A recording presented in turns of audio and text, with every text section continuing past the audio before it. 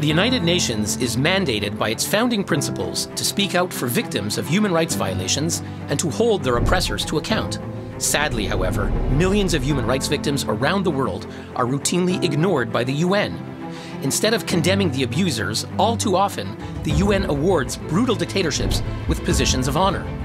The UN Watch database provides essential and constantly updated data and analysis on how dictatorships dominate UN human rights bodies, how each country votes, and how UN resolutions single out Israel for discriminatory treatment.